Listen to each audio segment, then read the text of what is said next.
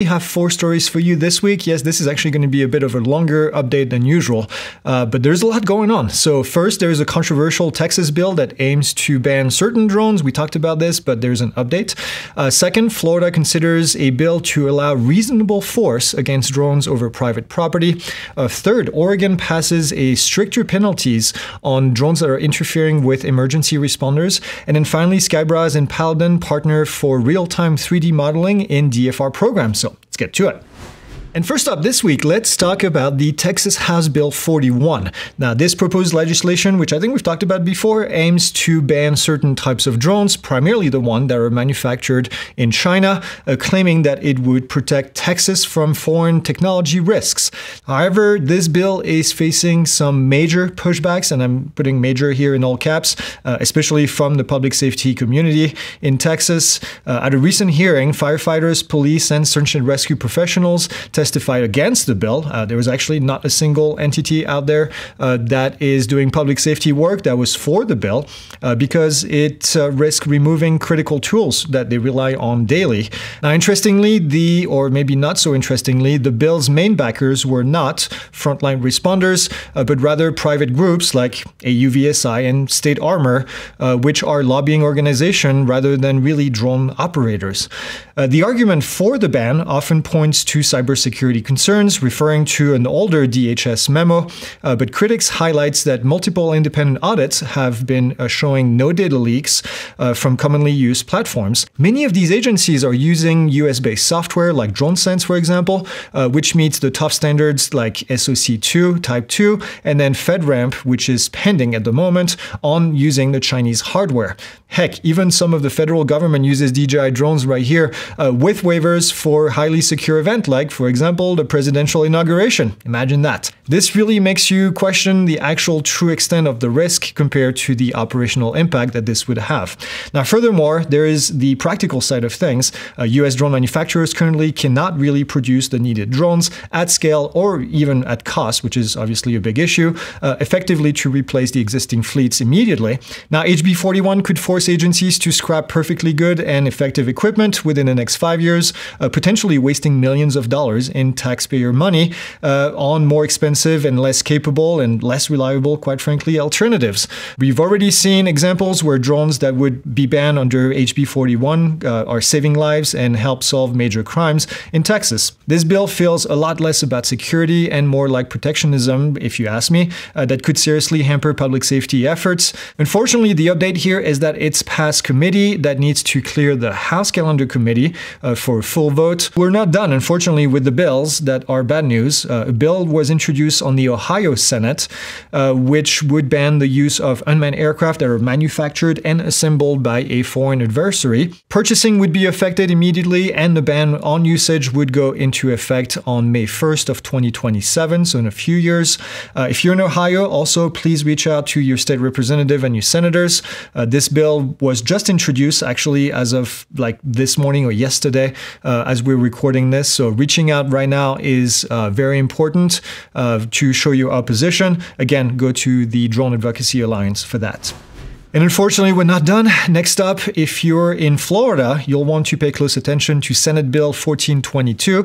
This bill is advancing through the state legislature at the moment and could allow homeowners to use reasonable force, in quotation mark here, to stop drones they believe are conducting surveillance over the property below 500 feet. Below 500 feet. Somebody did not do their research when they wrote this. Now, this builds on the Florida's existing Freedom from Unwarranted Surveillance Act. That's something that's been around.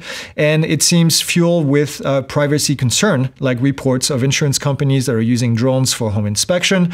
We all value privacy, quite frankly, myself first. I've talked about this before, but this bill raises some serious red flags. Here's a huge issue on top of all this. The bill directly conflicts with federal laws, obviously. The FAA considers drones aircraft, and interfering with or shooting down an aircraft is a federal crime under 49 U.S.C. 4102. Now, the FAA explicitly warns that shooting at any aircraft poses a significant safety hazard. duh, and carries penalties, including hefty fines and up to 20 years in prison. Even State Senator Jason Pizzo, he said, you can't just take your gun out and start firing at drone. You're going to have to deal with the FAA, and I would add probably with the FBI as well. Not even to mention, most places, most cities have laws where you can't discharge firearms within city limits. So just doesn't make any sense. Anyways, what makes this even trickier is that the term reasonable force is not defined in the bill. Does it mean yelling at the drone, using a net, using a jamming device, which is illegal, or worse? So the ambiguity here is pretty dangerous, invites misinterpretation, potentially putting pilots and people on the ground at risk from falling drones. Not to mention, you start shooting at the sky, there's other things that are flying in the sky, like airplanes, and then potentially hitting airplanes, which, yeah, whatever. The 500-foot ceiling mentioned is above the 400-foot limit for most drone operators anyway. Obviously, this legislation could seriously disrupt legitimate commercial drone operation, like real estate photography, for example, or agriculture, delivery. Now, remember that delivery drone that got shot in Florida a couple years ago? Yeah, it just highlights that there's a big tension, I think, right now between privacy rights and airspace safety, and then regulation in general. So pilots in Florida need to be extra cautious. I think this goes to show that we as drone operators need to make sure that we also respect private property and try to be careful flying over other people's house.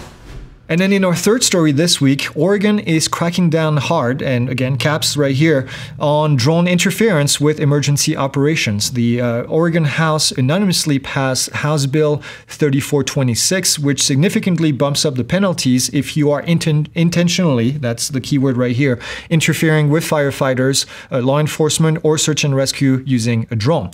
It's now potentially a Class C felony that could mean up to 5 years in prison, $125,000 in fines. Even unintentional interference is now a Class B misdemeanor, carrying up to 6 months in jail and a $2,500 fine. This is a pretty steep penalty for potentially not knowing any better, so make sure you educate yourself. So obviously this is a reminder, do not fly near firefighting operations, near wildfires, which are going to be coming in the next couple months as the summer rolls in.